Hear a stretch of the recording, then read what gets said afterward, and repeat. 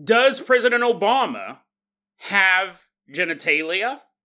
Or is he as smooth as a Ken doll? That's the real question we're asking ourselves. The answer might surprise you. And then we travel to Brazil to hitch a ride on a tow truck, driving through the countryside late at night. We think we're just about to get our car towed safely to its destination to have it repaired the next day. Instead, we are going to find ourselves mesmerized by a terrifying true story of demonic possession and mystical amulets. Today on Dead Rabbit Radio.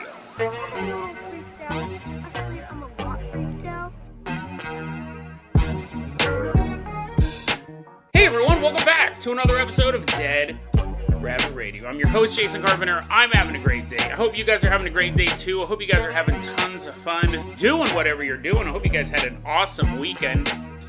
I went and saw the Rocky Horror Show. It wasn't a picture show. It was a local play starring friend of the show, Rumplesnitch, or whatever he calls himself. Crinkle Snatch or something. I don't remember.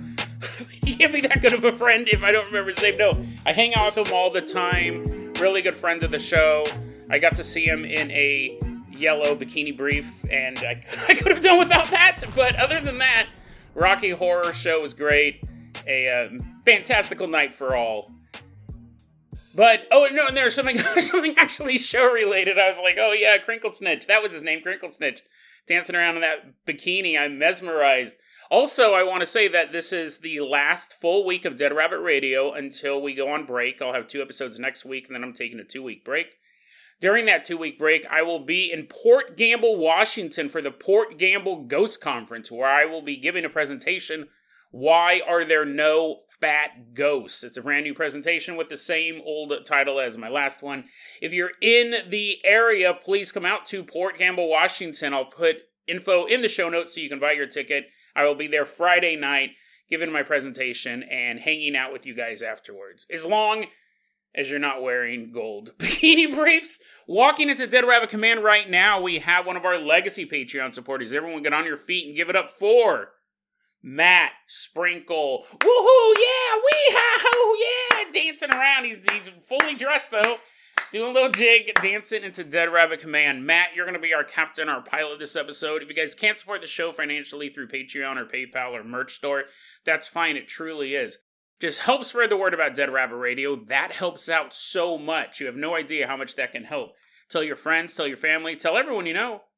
Dead Rabbit Radio is your favorite paranormal show. Matt, let's go ahead and get this party started. I'm going to toss you the keys to the Dead Rabbit Dirigible. Glide us out of Dead Rabbit Command as we fly all the way out to Massachusetts. Nice leisurely ride in a blimp. Far above the chaos of America below, the world below, right? Everything's going crazy in the world. It's been like this since the dawn of time, but now with 24-hour news, it seems like everything's fallen apart. What can we count on the most in such trying times? Whether or not our presidents have genitals, right? That is what you're saying every time you're like, CNN, I mean, this is nice, you're reporting all this news, but what's in Obama's pants? That's the question that everyone's been wondering this whole time. Well, luckily, we know. You're like, Jason, of course we know. He's a man. He's an adult man. No. See, you just think you know that. But do you really know? October 6th, 2023, we're in Falmouth Heights Beach, Massachusetts. Off of Oyster Pond Road and Surf Drive intersection. If you guys are familiar with the area, if you happen to live in Massachusetts, maybe you've heard of this. Maybe you actually saw this in your local news. You're like, Jason, I'm pretty sure if I did, I would have checked myself into a mental asylum because there's no way a newspaper would ever report this story. If you live in this area, you should go to this place, maybe pick up some evidence or take photos of yourself reenacting the story, walking around with your pants down. Let's go ahead and take a look here. We're in Massachusetts. Apparently, according to eyewitness sources, on October 6, 2023, at this location, President Barack Obama pulled up in a limo along with 3 Secret Service agents. And Barack Obama's wearing, like, jogging clothes, shoes, pants, probably a shirt, right? I don't think he's running around. I don't think he's running around like he's training for a 90s action film. Probably a shirt. And the Secret Service agents were dressed like Secret Service agents. Slacks and like starched shirts. They had the little like wires coming out of their clothes, or they go, Roger, Roger. President Obama is stretching. Repeat. President Obama is stretching. President Obama is stretching. The other Secret Service agents are like, we're standing right next to you, Bob. You don't have to speak into the cuff of your shirt. We can obviously see President Obama is stretching. He's got his running shoes on. He goes, keep up, boys. And he starts jogging. And the Secret Service agents are like, well, I guess we got to jog with him too. Their pants are all getting all dirty. They're like wearing dress shoes. They probably don't have the best traction. But these are trained security people. They're running alongside the president. Keep up, boys. During my presidency, I could outrun all of y'all. And he's just running. And they're running behind him. He's trash talking them the whole way. I could get you fired. I could ruin your career if you lose this race. They're jogging down this bicycle path. He thinks outside the box. There's supposed to be bicycles on this path. He's like, let's jog. Let's jog for America. That's the worst Obama impression. I don't even know. Who's that supposed to be? Well, it's supposed to be Obama. He's jogging. His 3 Secret Service agents are jogging with him. And all of a sudden, get on the ground! Get on the ground! They hear voices from the bushes on either side of the bicycle path. It takes everyone off guard. Get on the ground now! And 4 dudes holding pistols jump out of the bushes and aim them at Obama. Get on the ground! What is going on here? I'm the president. What are you thinking? Get on the ground now! President Obama doesn't know what to do. He's never had 4 guns aimed at him at the same time. At least not to his knowledge. There might have been a couple sniper attempts over his 8 years of a presidency. But as far as he knows, there's never been 4 pistols aimed at him at once. So Secret Service, man, they jump right into it. One of them jumps in front of Obama and starts to pull out his sidearm, but too slow. Secret Service agent catches a bullet right to the head. Falls to the ground. Secret Service agents are now also grabbing their guns, talking into their microphones. We need backup. They're both dead as well. President Obama is facing down these 4 armed men coming out of the bushes. Oh no. No, this isn't the way it was supposed to. Do you know who I'm president. Why? Gunshots echo. Gunshots echo through this heavily trafficked part of Massachusetts. At least bicycles. People are driving their bicycles around the body, so they're like, hey, get out of the way. Did you guys not know this? President Obama and 3 Secret Service agents were gunned down in Massachusetts, October 6th. You go, how come I didn't read about this in the newspaper? Why am I hearing about this from a conspiracy podcast? This should be national news. Right now you're logging online. Is this true? Quora, did President Obama get shot in Massachusetts? Well, the guys who came out of the bushes, these weren't just like gunmen. These weren't just, robbers. This wasn't a random crime. No, these were actually special forces operatives working for the true president, Donald Trump. The real president of the United States. I'm always going to make sure I laugh at just the right time so the YouTube algorithm doesn't think I'm actually serious and yank the channel. We all know we've been following real raw news for the past couple years. We know the saga. Hillary Clinton, adrenochrome addict, died in Guantanamo Bay while pooping herself. I'll put all these episodes in the show notes. All these greats, all these classics. Mike Pence and his Asian gay lover gunned down by Donald Trump. Not Donald Trump himself. That would be even more fascinating. But by Donald Trump's forces as they were speeding away on an ATV to another gay lover hideout. Joe Biden is not the real president of the United States, not in the sense that he didn't win the election, although that is part of the narrative for Real Raw News as well, but he's actually currently being played by an actor. The real Joe Biden is either dead or the hologram got blown up. I'm not for sure. I'm kind of lost in the whole Joe Biden thing. But anyways, what you need to know is Donald Trump, true president of the United States. Barack Obama, dead? Well, after these special forces agents came out here to shoot Barack Obama, they do what every agent does in an assassination. You have to confirm the kill. Well, in this case, that involved pulling down Barack Obama's pants. This is how they were going to confirm whether or not they actually killed Barack Obama. So they yank his pants off, and he has no genitalia. And the special forces go, damn it! Another clone. The real Barack Obama got away from us. If only there was a way to catch this highly photographed, some would say, in love with the camera, ex-president who's doing interviews all the time, if there was only a way to catch him. We thought this trap in the middle of this bike path would do it, but no, this was just another clone.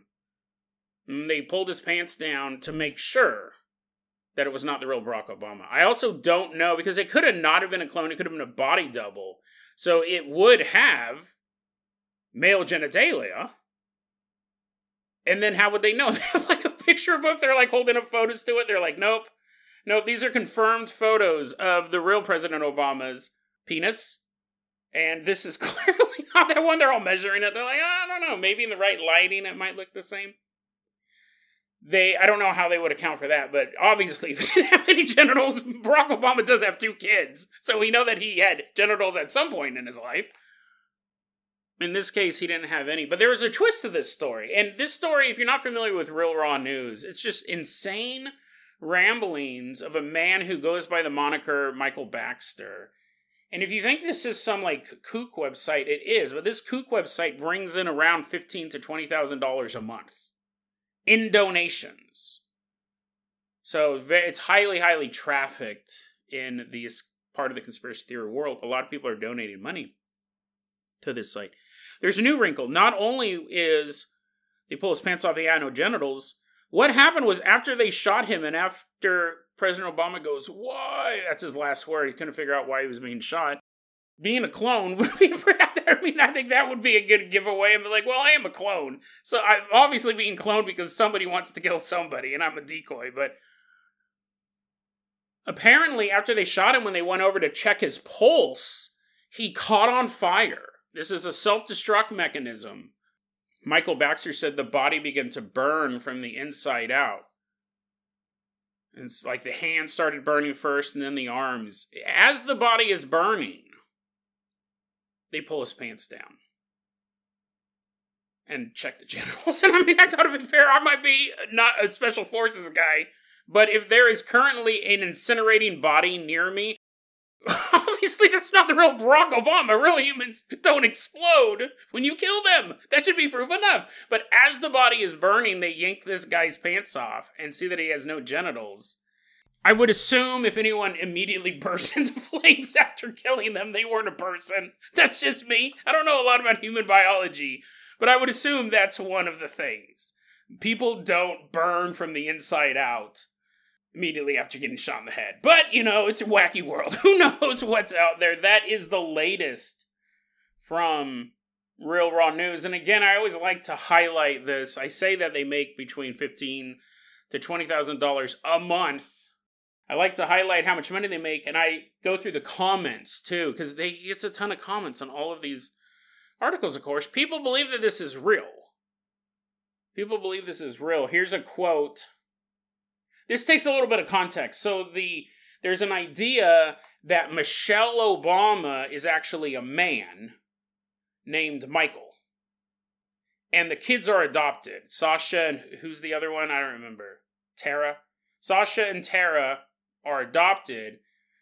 Barack Obama's a homosexual man, and Michelle Obama is actually Michael, his gay lover. This conspiracy theory is going back during the original election, right? That was a long time ago, 2008? That Michelle was actually Michael. So there's a little bit of context for this insane quote. I mean, you're like, whoa, slow down, what? I've never heard that conspiracy theory before. I've heard it so many times. I've been hearing it for almost 20 years at this point. Barry, what they call him, they're like, well, we're not going to call you Barack, we're going to call you Barry. I was like, what? That's not an insult. That's just the name. Barry and Michael, and they adopted their kids, Sasha and I don't remember the other girl's name. But anyway, she's probably thankful for that. She's like, I'm glad you don't remember my name. This is the insane ramblings. Here's a comment from someone going by the name Grant Wilson.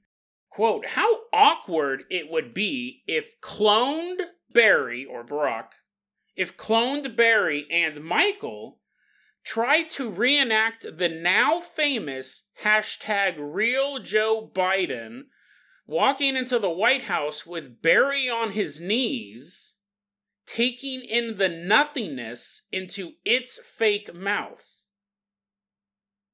Sorry, I'm enjoy the show a little too much, evidently. Unquote. So, I mean, that was a sentence that a human wrote. It's not a bot. I get what he's saying. Like, I guess Joe Biden walked in one time and Barack Obama was giving Michelle, a.k.a. Michael, oral sex, a blowjob because it's another man? I guess that happened at some point. I've never heard that before. I've never heard that Joe Biden was like, hey, Barack, I need your advice on some paperwork. What? I've never heard that story before. But now I guess the clone is blowing another clone and there's nothing there? Then why would they do that? They're clones, not idiots. They'd just be like, oh, we don't have genitalia, let's just like sit and talk? I guess they both burst into flames. They're running around, and Joe Biden's like, oh man, am I having some sort of Alzheimer moment? Like, what is going on? There's just two flaming Barack Obamas running around the White House. So I don't know, but anyways, apparently Grant Wilson's enjoying that show a little too much. There's a man right now, as you're listening to this episode, there's a man out there right now kicking back, daydreaming about a clone blowing another clone and going, yeah. And then he imagines Joe Biden walking in, and Grant Wilson's like, yep, now the party really starts. No matter how weird the world gets, no matter how bizarre the world gets, there's always something weirder out there. And in this case, it might be Grant Wilson. Matt, Sprinkle, let's go ahead and toss you the keys to the Carpenter Copter before you cancel your Patreon. You're like, why am I on this episode? Matt, I'm going to throw you the keys to the Carpenter Copter. We are leaving behind Massachusetts. Fly us all the way out to Brazil. It's July 2022, and we're about to meet a young man named Matthias. Matthias Gamara is his name. Gamara. He is a Patreon supporter, and he recently sent me this story about the time that he was traveling through southern Brazil and Paraguay, just taking a family trip. Him and his family live in Brazil. And at night, we got into a pretty minor traffic accident. He goes, everyone was fine, but both headlights were busted. So we knew we couldn't drive the car anymore. He goes, we were 6 hours from home. We were going to have to figure out a way to get a tow truck and all that stuff. So they ended up calling their insurance company, and they got a tow truck and a cab to come out to pick them up. The issue is that there wasn't enough room in the cab for everyone in Matthias's family. But there was room in the tow truck. And since the tow truck was taking the car to the same place that the taxi cab was, everyone was going home, it was a 6-hour trip, the tow truck driver, who normally does not allow this to happen, he said, I normally don't take rides for people, because Matthias was, he goes, listen, Brazil's a pretty violent place. So the tow truck driver's like, his steering wheel is made out of sawed-off shotguns. His comb is a .44 revolver. He goes, you know what? Normally, I don't let people that I don't know in my tow truck. But, I mean, you would have... I think the taxi cab was paid for by the insurance company, the first one. But to get a second taxi would be a ton of money for this 6-hour trip. Tow truck driver says, tell you what, I will let you hang out with me in the cab of my tow truck. However, we're going to have to stop by my place first and pick up my wife.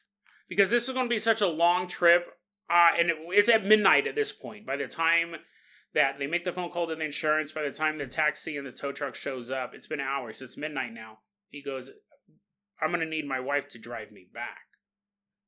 Matthias is like, yeah, sure. He's really in no room to be picky about it. He's like, no, take me home right now. What you do after you drop me off is your business, no matter how dangerous it is. Yeah.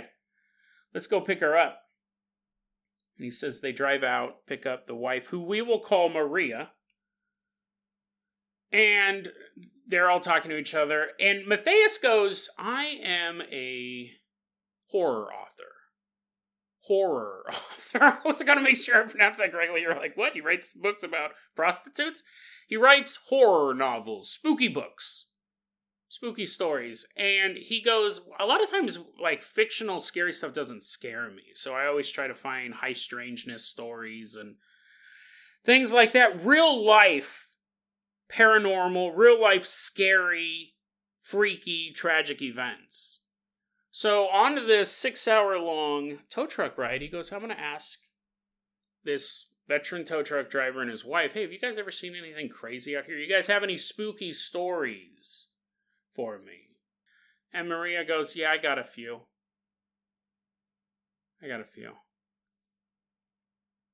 Maria said a long time ago, and some of the details Matthias goes, I don't remember if this story happened before Maria was born or if she was a young girl when it was going on, but Maria goes, my father's a police officer.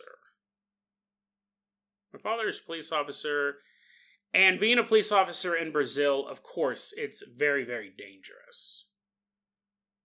You'd have open gun battles in the street. Get over here. Cover me. Very violent country. Well, Maria, we'll say her father's name is Jacob. Maria goes, my father, Jacob, one particular night, him and his fellow police officers were involved in an open, running gunfight in the slums. Put your guns down! Come and get 'em, copper! Bullets bouncing everywhere, glass shattering. Jacob and his fellow officers are engaged in this gun battle, and they're shooting the criminals. Some are giving up, but there's one guy who's standing there, and he just keeps shooting back at the police. And the police come out of cover, take a couple shots, get back down under cover. More bullets are coming their way. And Jacob's like, dude, I swear that I shot that guy. Like, I swear that I just shot that guy. How is he still standing up? And Jacob would kind of peek over the car and get his gun ready. Pop, pop, pop, pop, pop. Duck back down before he can take return fire. And as he hears the bullets whistling over his head, he goes, I know that I hit him that time. I know that I hit him probably 2 or 3 times with that volley. How is he still standing up? And the officers, they're actually shooting this dude multiple times. He's not going down. But what the police officers notice, is there seems to be an amulet hanging from this criminal's neck. And whether it was superstition or intuition,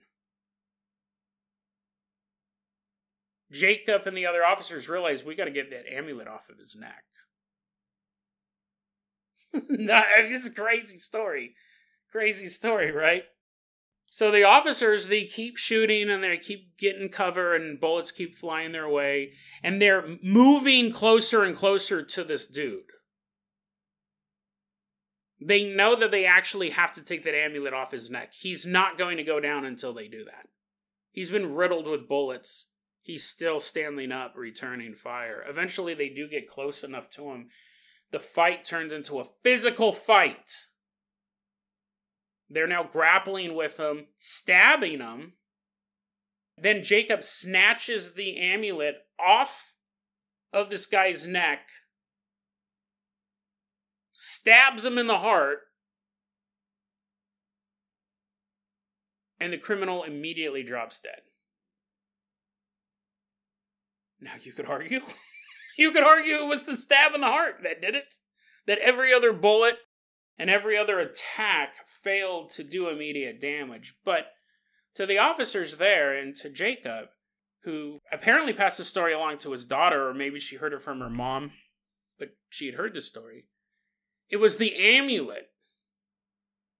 It was the amulet that was keeping him from going down. And Matthias said, he goes, he apologized several times in his email. He goes, this happened a year ago. It was over the course of a 6-hour journey. I heard many stories during my time. There are certain details that I don't remember. And he goes, one of those is whether or not Jacob kept the amulet. I would argue probably right. If there was an amulet that when wearing it prevented you from dying, and you were a police officer, you might, tuck that in under your shirt. But would you think like there's something evil about this? Like, obviously, this is probably bad news. God's not normally like, hey, you don't want to get shot by the police officers. You want to commit crimes as long as you want. Here you go, son. An amulet blessed by Saint Michael himself. I mean, it could be possible that a criminal could come across a holy relic. It's also more likely that a criminal would work with darker forces to craft such a thing. But imagine that. Imagine an amulet that made it impossible for you to die. But you could also hand wave the whole thing. And you go, there have been reports of people being shot multiple times and not dying. And then getting stabbed in the heart. Getting stabbed in the heart will generally do it. Maybe it was just all a coincidence. Maybe if they'd stabbed him in the heart before he snatched the necklace off, then he would have died anyways. Who knows? But that's not the end of the story of Maria and her father Jacob.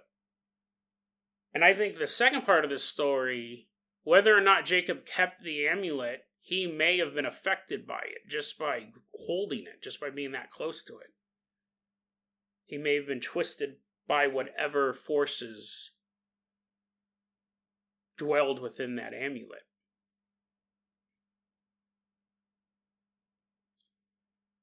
Maria said when she was a child, her father was a good man. He was a loving father, provided for the family, did a dangerous job. He was a police officer, but he still made time for his children, for his wife. He was a good person most of the time.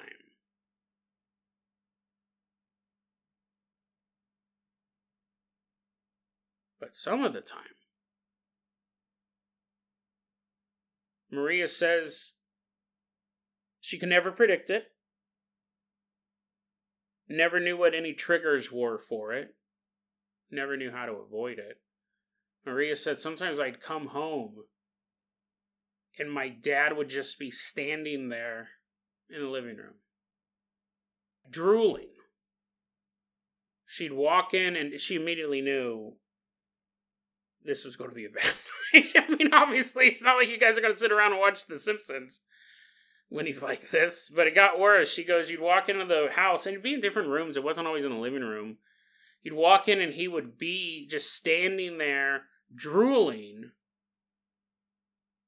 and his eyes would bore into you. He would just stare at you. But it wasn't this vacant look. It wasn't like someone who was drooling because they were like an inmate at an asylum. No, it was drooling as if he was a rabid dog. And the eyes were the same. It wasn't that he was just staring at you. It was this predatory gaze. You felt like an attack was imminent. You felt like you were in danger. You were in danger of your own father, and you'd walk in and he would just be standing there, drool dripping out of his mouth, his eyes staring at you as you moved through the room. And those were the good times when he was like this. Because sometimes you would walk into the room, he'd be drooling, he'd be staring, and he would rush you, grab you, and begin beating you down with his bare hands. She said it happened to me, happened to other members of the family. He was enraged. He was a different person. She goes, it wasn't my dad. It wasn't my dad. He was something else. Something else entirely. He was a stark raving lunatic, but it wasn't my father. It was like he was possessed. Sometimes he would just smash stuff. Sometimes he would not just silently stare. He would start growling at you as well. His drool is continuing to pour from his mouth. And again, those were the good times. Once he started physically beating them up. And you never knew what you were going to get. She said most of the time, totally loving father and husband. Sometimes drooling idiot in the corner of the room with the eyes of a rabid dog. Those were worse, but better than getting beat up by your father who's growling in your face. Drool's dripping on you as blows continue to pummel you into the carpet.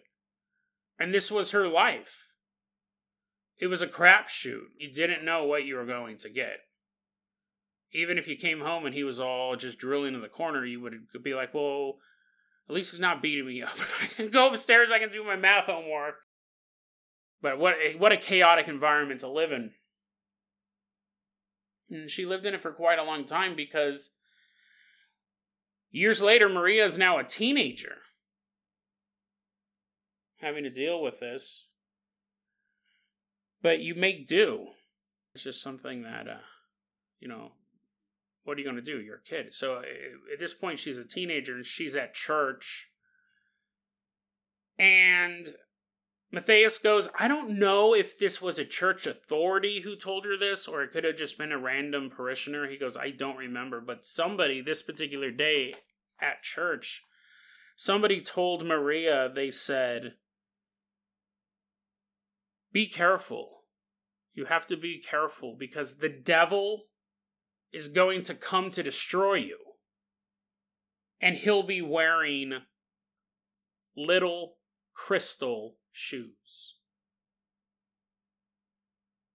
Now, whether or not you heard that from your priest or you just heard it from someone in the congregation, what would that mean? Like you get the whole devil. You're like, who's the devil? What? This is my first day at church. Who's this devil you speak of? Obviously, you get the first part of that, but little crystal shoes. How would you even? Like, okay, I'll stay away from ballet academies for a while. I will stay away from the Prince's Ball. But, like, what are you doing? Again, you're a teenager. You're like, great, thanks for the advice. I have to go home. My dad's possessed. He's freaking out. Or not, I don't know. But see you next Sunday, I hope. What do you do with that advice? That night, though, she went home. Dad's not in the living room. You probably have a checklist. You're like, oh, okay, Dad's not in the living room. It's like a game of Clue. You're like, Dad's not in the living room. Now to check the other 7 rooms to see where the untold terror lies. Dad's not in the living room. She goes into her parents' room to say goodnight. She walks in and her mom is on the bed sobbing.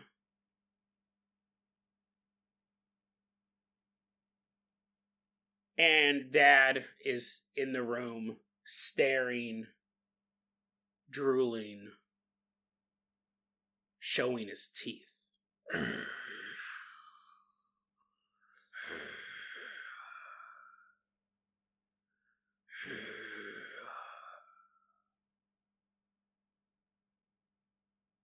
He's just staring at Maria. And Maria, this is what happens when people are in traumatic environments for a long period of time. She just ignores it. She just pretends that she didn't see it. Walks out of the bedroom. She goes to her bedroom. She goes, I get in bed and I'm facing the wall. I'm just thinking. When I feel the presence of my father standing behind me. So she's on the bed. She's on her side. She feels her father is standing right next to the bed, right behind her, and it's impossible. Door didn't open. She didn't hear him approach, but she could feel him. And she rolls over, and there he is, standing, towering over her as she's laying in bed. And she thinks, in this moment, little crystal shoes. He moved silently through the house, got to her door, opened it, walked all the way into her room and stood there, and she didn't hear a sound. Little crystal shoes. Jacob grabs his daughter and yanks her out of the bed, drags her into the living room, and begins to beat her harder than he ever had. This was it. This was it. As blow after blow rained down on her, and she's trying to defend herself, she's trying to curl up, she's trying to somehow prevent this massive amount of force that this grown man is using against this teenage girl. This is it. He's beating her that badly. When all of a sudden, Maria sees something grab onto her father. She goes, I didn't see what it was. I didn't see any sort of form. I just saw this light. And she says, it grabbed my father so he could no longer beat me. And I'm looking at him and his arms are pinned against his body. And I watch him get dragged back through the living room by this invisible force. He slides backwards as it's grappling onto him, pulling him away from her.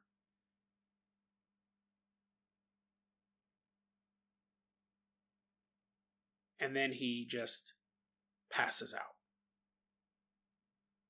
and crumples onto the living room floor.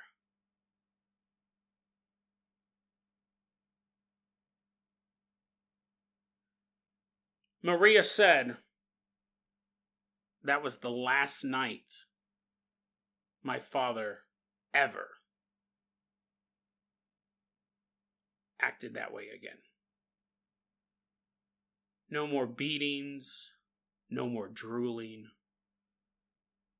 no more standing in the living room or any room, staring at his family like their prey. All of that ended the night the light saved her life.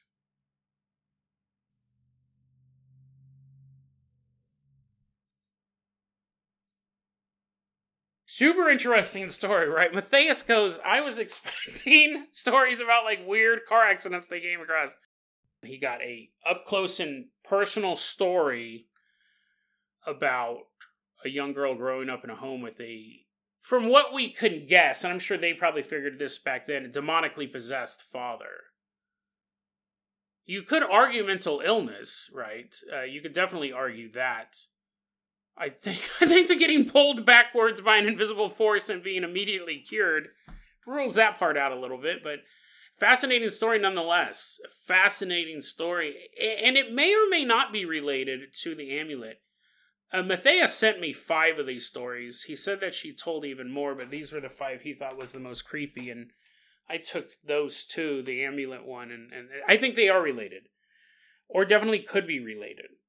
I think it would be very easy to become possessed or enthralled, especially if he still had that amulet, right? We don't know.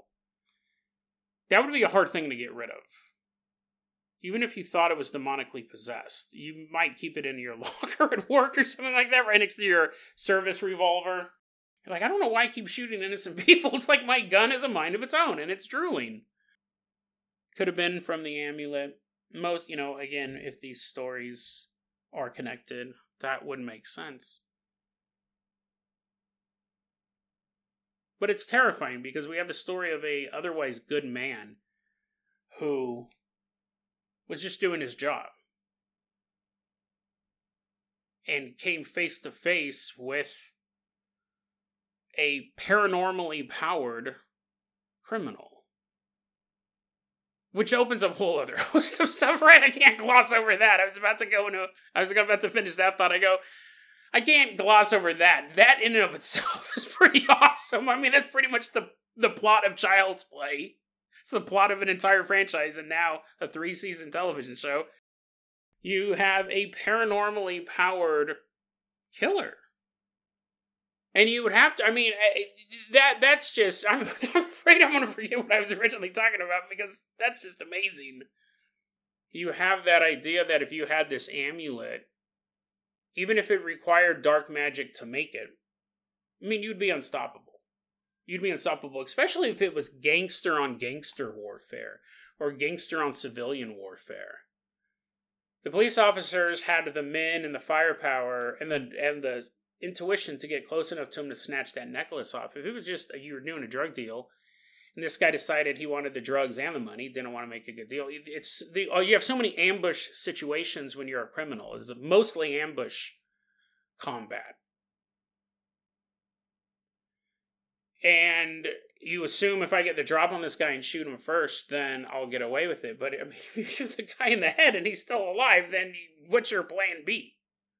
He didn't expect that he was going to have an amulet that would keep him from dying. I would be curious if they could actually see bullet holes appearing in him, or did it seem like the bullets were bouncing off? Maria wasn't present for the shootout, right? She wasn't like, take your daughter to work day. And he's like, oh, come on, we're going to go through the slums of Brazil. Come with me, little one. Yeah, that whole thing. And I could honestly go off on another 10 minutes about that. But what I did want to talk about, though, I'll go back to this. I'll save that for another episode. You have this good man who comes into contact with pure evil. And the stories are that the evil gets vanquished. Or the evil becomes good. Or worse, an anti-hero. The cop and the criminal who can't die join forces to clean up the slums of Brazil. The idea of the good man, the proud father, the loving husband, coming into contact with evil, and then it's so dark. It's so full of anguish and bitterness and hate. This amulet, this forged mystical item is just so toxic to the human soul that it can turn a good man bad. Turning a good man into a man who would beat his family, and even when he wasn't beating them, just terrifying them. And from what we can tell in this story, was about to murder his daughter with his bare hands. And that is when the light intervened. But even that opens a whole host of questions. What took the light so long to save Maria and her family?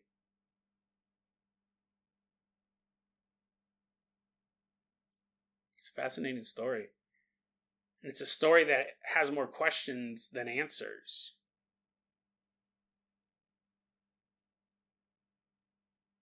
Story of a family in Brazil who became infected by true evil, true darkness. Turned a good man into a snarling, drooling beast.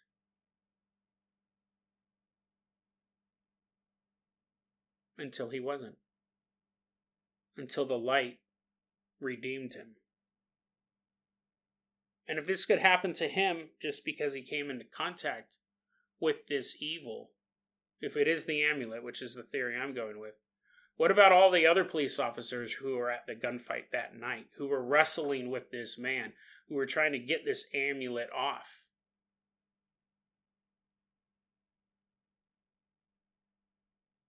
Just being near it, was that enough to infect you with this demonic entity? How many police officers handled that amulet? Was it just Jacob and the couple of cops who were on the scene, or was it handled by an evidence inspector? Was it given to the sergeant to look at? Was it passed around the police station? as an oddity for a period of time? Is it possible that just by being near this thing, by holding it for a minute or two, that was enough for a bit of that evil to soak into your skin?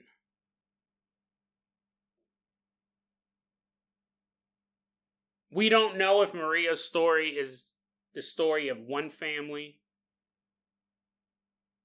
or the story of one family that actually happened to half a dozen families.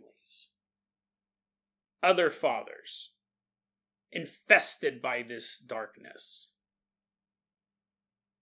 Is the only reason why we know Maria's story is because she survived the events. And the children in those other homes weren't saved by the light. They were beaten and tormented and eventually killed by their own fathers. You would imagine if that was the case, you would find articles of that in the newspaper, but maybe not. Maybe not.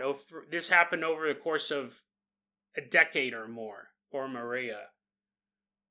We would imagine the same thing could play out for even longer in some of these other families. And none of these families were telling people outside the family what was going on. It was their secret shame.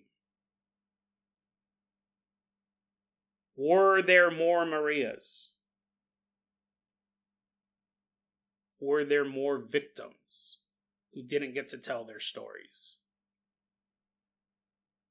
Were there other young boys and young girls trying to ignore the brutality of their home life? Until one night their fathers slink through the darkness of their homes, moving silently towards precious prey, wearing little crystal shoes that turned them from proud dads into heartless killers.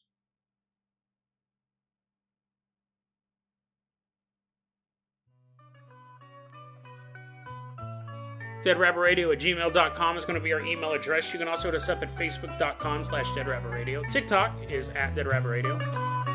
Dead Rabbit Radio is the daily paranormal conspiracy and true crime podcast. You don't have to listen to it every day, but I'm glad you listened to it today. Have a great one.